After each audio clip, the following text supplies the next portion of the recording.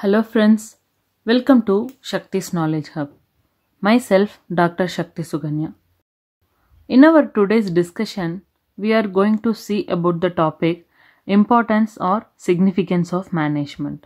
We all know that management is playing its role in every organization, and definitely there will be some reason or impact or importance of having a management in the concern. So that is what we are going to discuss in detail.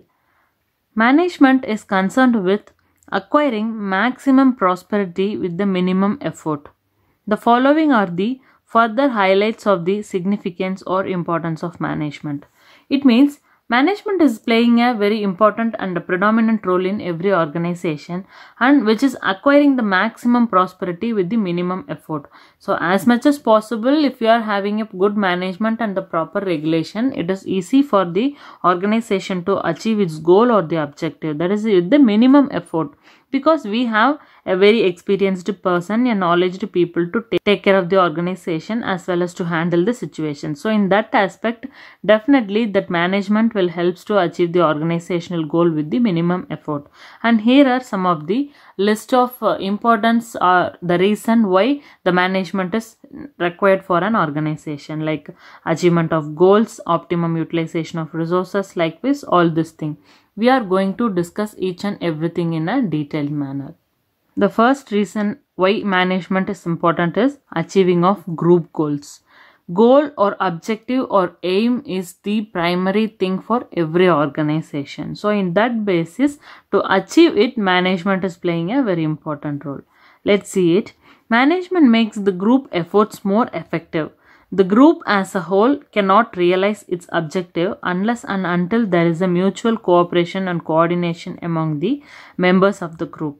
So every organization, number of people will be working. So they can be either in a group or team or in any aspect, and it is not possible for one individual to perform all the task or activity. So what they are saying is, the group effort is more important and that should be effective. So if you want to have that group effort and it should be very effective, means there should be a proper coordination and the cooperation between the members of the particular team or particular group. And management creates teamwork and team spirit in the organization by developing a sound organization structure. As we discussed in the previous topic called the organization structure or the hierarchy, that denotes and that will help to make a proper teamwork and a team spirit, that is the understanding and cooperation between the members in the organization. It brings the human and material resources together and motivates the people for the achievement of goal of the organization. So what it will be doing, it will help to bring or will be coordinating or bringing all the resources together, like the human resources or all the materials or the tools, things which is required for the organization to do its work. And definitely that will help to motivate the people, because everything is there, the management is there, the goal is set, everything was going well. Definitely that will support the people, those who are working, and that will motivate the person to achieve the goal of the organization. The second significance is optimum utilization of resources. Optimum in the sense the maximum or the possible utilization of resources. The available resources of production are put to use in such a way that all sort of wastages and inefficiencies are reduced to the minimum, and workers are motivated to put in their best performance by the inspiring leadership. Managers create and maintain an environment conducive to highest efficiency and performance. As much as possible, without making any wastages or without making any inefficiency in their work, all the resources will be utilized by the people with the support of manager, that is the management, and they will take care of their production activity. So automatically that will reduce the wastages and inefficiency. And also workers will be motivated to perform their task in the best manner.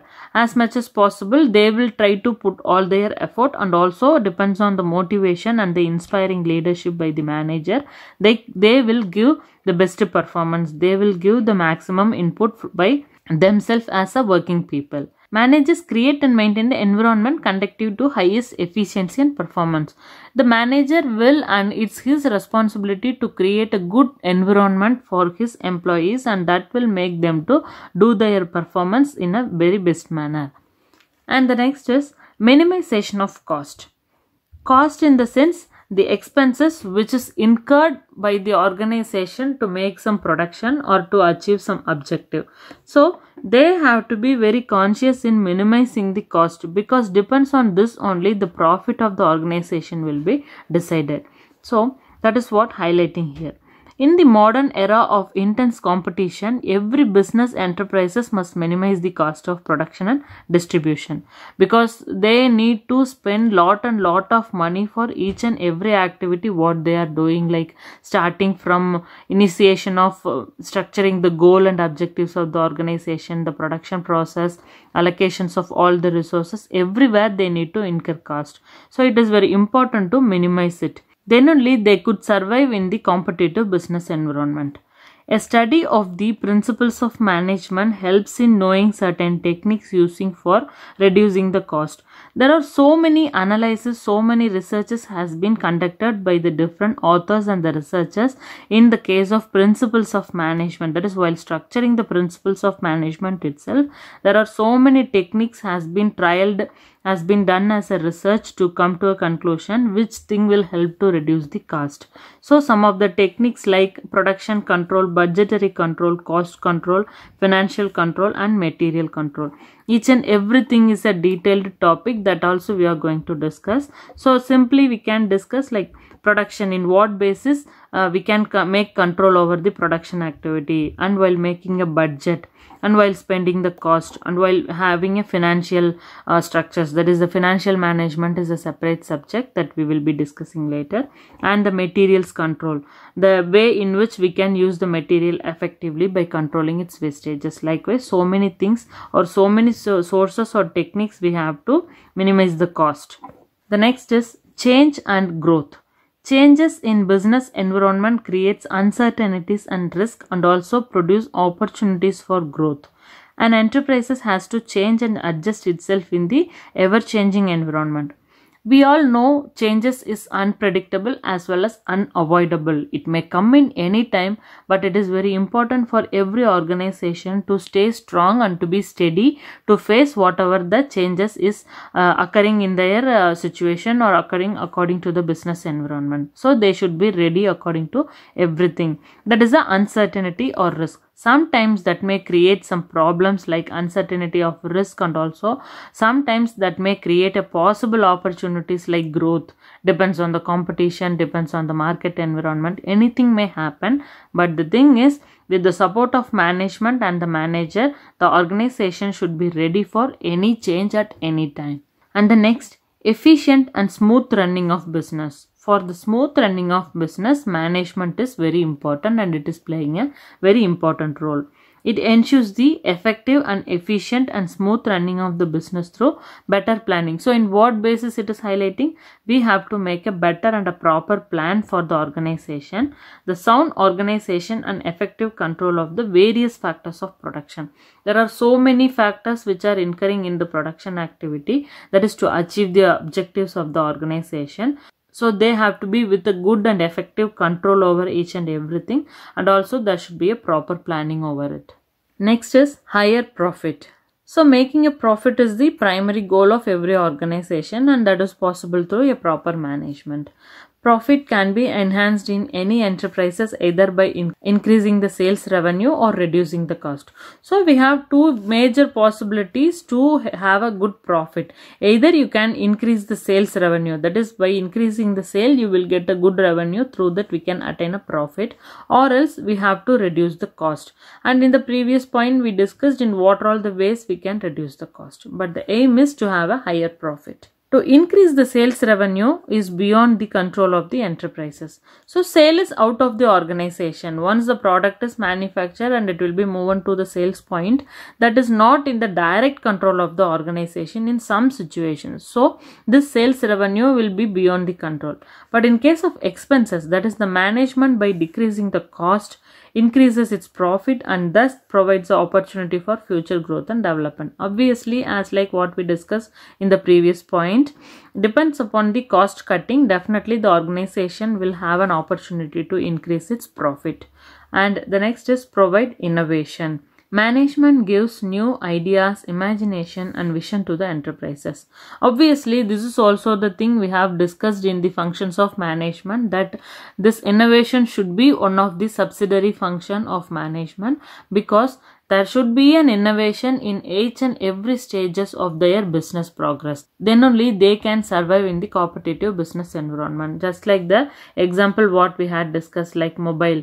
In early stage, we don't have a mobile which is having all the facilities what we are having now. But now we have everything in the mobile. All the facilities, all the technologies are including in them. So just like that, innovation should be there for every organization for its successful survival. And next, the social benefits. Management is useful not only to the business firm but also to the society as a whole. As we all know, every organization is doing some of the work which is required for the society also, that we have shortly called as CSR, that is corporate social responsibility.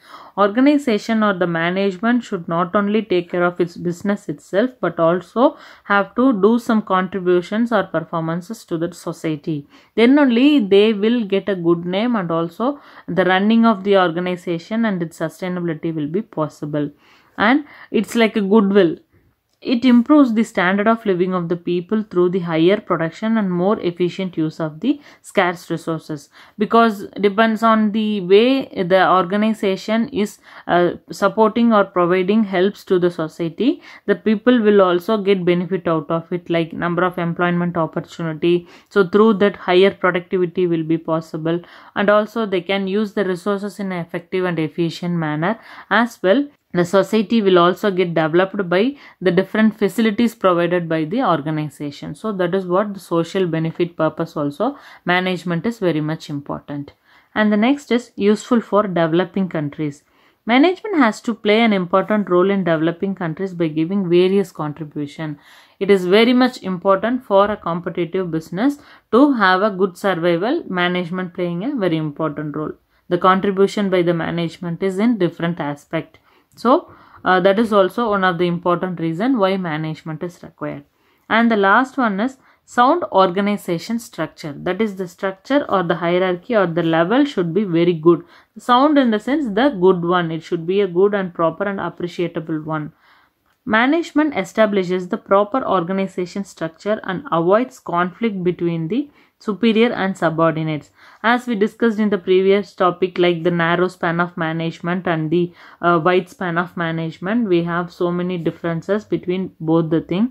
So based on the nature and it depends upon the organization and its structure, they have to assign the span of management. That will also be possible through the proper management and its planning. And this helps in the development of spirit and cooperation and mutual understanding, and a congenial environment is provided in the organization. So the organization has to consider in each and every aspect by having a good development and also a mutual understanding between the people. It can be either between the manager to manager or between the employee to employee. They should have a proper control, coordination and understanding to each other. Then only they will be able to survive in the competitive environment in a successful manner. So these are all the different reasons, that is the importance or significance of management. These are all the different reasons the management is important for every organization. And with this, we are coming to the conclusion of today's discussion. And let's meet soon with the other important topic of management. And thank you all for watching. Have a good day. Bye.